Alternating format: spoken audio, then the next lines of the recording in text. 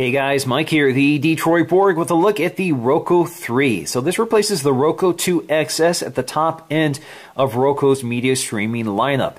So there are a bunch of boxes here. They all have different price levels and capabilities, but the Roku 3 is at the top end. Price is at $99. So we still have 1080p HD video, and we have that motion control remote, so you can use it for gaming and for navigation. But they've added a few new features with the Roku 3, including a new design, a new internal hardware that gives us 4 times the performance of the outgoing Roku 2 XS.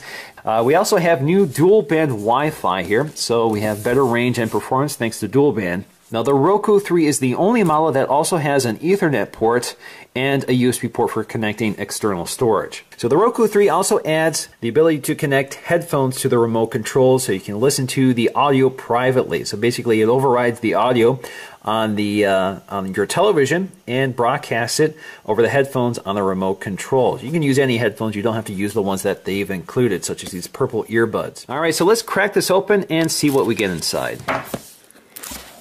And just lift the lid. So we have our instruction booklet.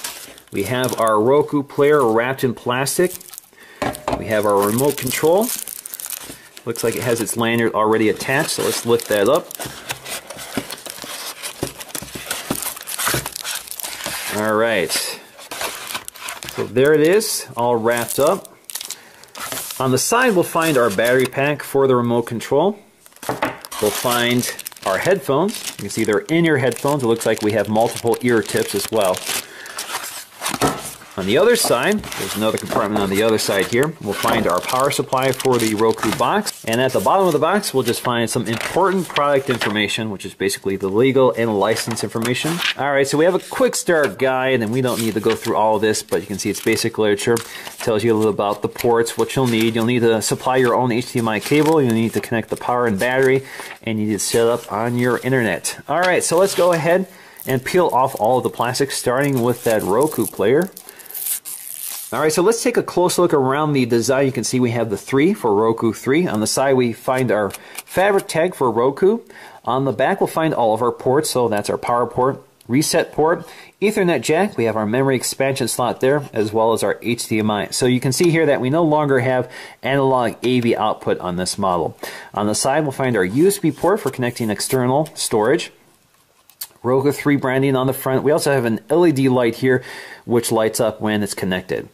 Now on the bottom we'll find a rubber foot for gripability on your entertainment cabinet. And the first thing I noticed when handling this device is that although it's still very light, they've added some weight here. Their previous model, the Roku 2 XS, was so lightweight that HDMI cables would actually pull it off the shelf. I've actually had mine disappear behind my cabinet because the weight of the HDMI cable would actually pull it off the shelf because it was too light. So I'm glad that they've weighted it this time. Alright, so our next stop is the remote control. Again, this is a motion remote control, similar to a Wii style remote. So it looks very similar to the old remote. You can see we have our gaming controls here, so you can use it in landscape mode or a standard remote mode. So you can see your standard D-pad, your back button, home button, your settings button, play, pause, reverse, etc. You also have your battery compartment on the back. Now new this time is these volume controls for the headphone jack along the side. So you just push this button, it slides right out. Alright, so my batteries are installed, and now I'm getting a flashing light indicating that this is in pairing mode, so it's ready to pair to the Roku player. So let's go ahead and get that connected. Now the interesting thing here is that this is actually using Wi-Fi to connect to the Roku player, not Bluetooth. This also means that it's not using IR, so you don't need line of sight with the Roku. Now another interesting feature here is that if you're listening to Pandora or some sort of music app, you can walk around the house or walk around within Wi-Fi range and still listen to it from the remote. Obviously you can't visually control it unless you have the app on your iPhone or something like that. Alright, so I've gone ahead and connected the Roku 3 to my little kitchen TV, which is easier to demonstrate on. And you can also see that I have my remote control here, and as soon as you press any of the buttons on the remote control, you can see it flickers and lights up for you. Alright, so let's go ahead and set this up for the first time. We're going to go ahead and select English, click OK. Now I need to connect to my network, so we're going to click Continue, and we're going to go to Wireless. It sees my time capsule, so let's click that, and I have to enter in my information. Okay, so it's successfully connected to my network, so we're going to click Continue to run the software update. Alright, so it's run the software update. Now it's giving us this little boot animation.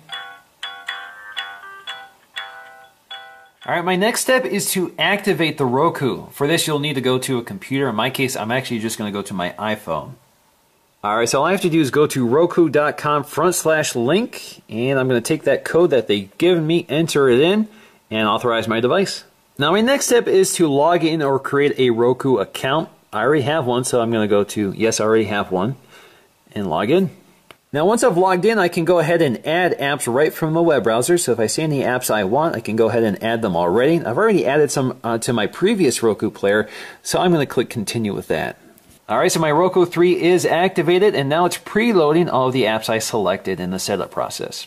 Alright, so my setup is complete, everything looks great. Now let's get started streaming, so let's click OK. Alright, so let's go ahead and take a look at the basic user interface. So on the left hand side we have all of our categories, so I can see my channels, which is everything I've currently downloaded and logged into. So I have Netflix, Amazon, Instant Video, Hulu Plus, Flickster. We have some apps like Underground or Weather Underground, so I can see the weather here.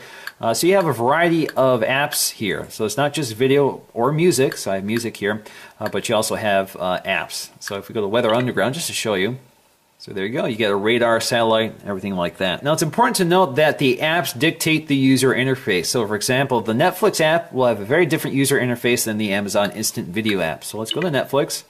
So we have Netflix, and you can see I've logged into my account already, so I see my previous history, so don't judge me. So here's Caprica. We can resume playing episode 1.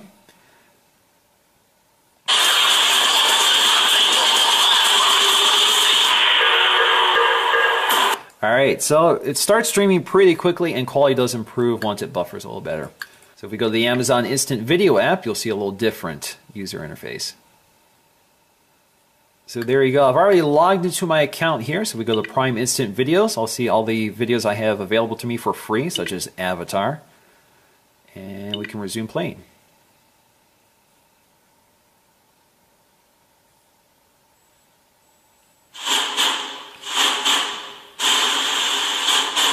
Of course, you can use the remote to scrub through it, so you get chapters.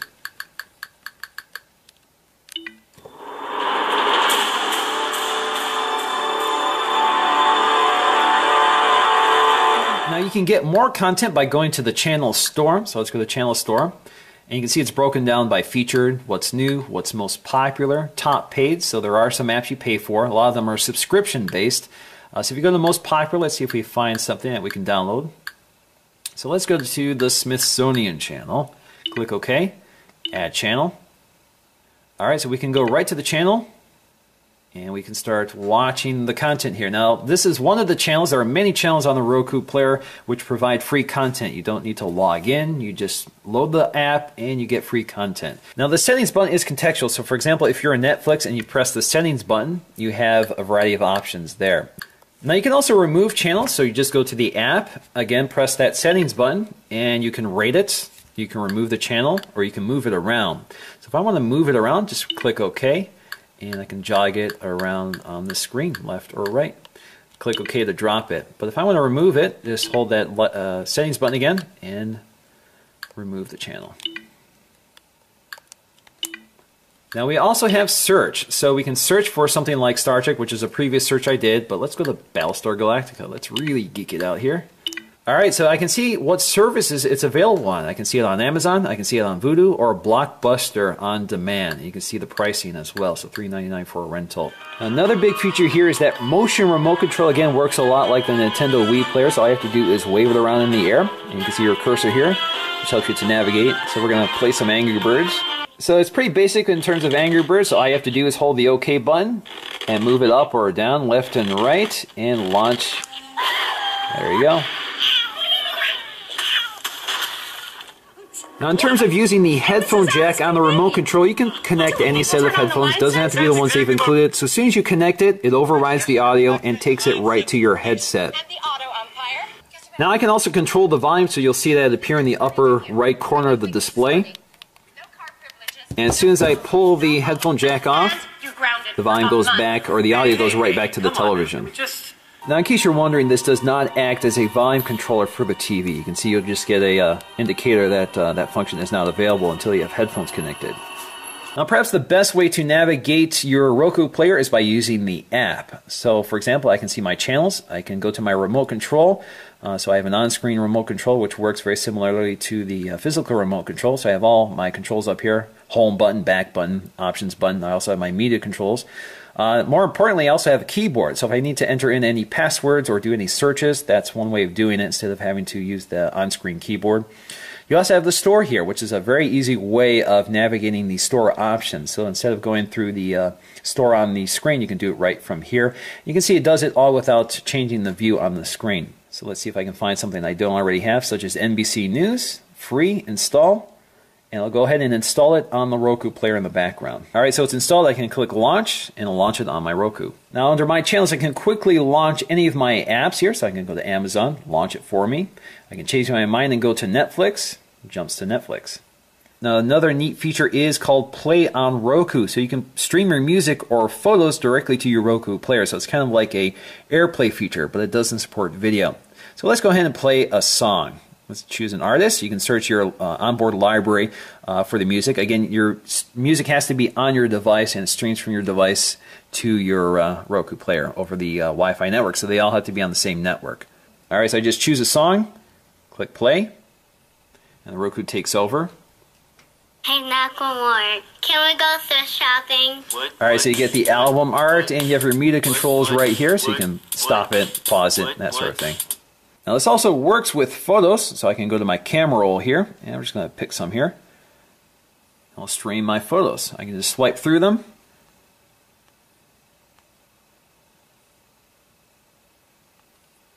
And there you go. It takes a little while to catch up, so let me pick some better photos here. There you go.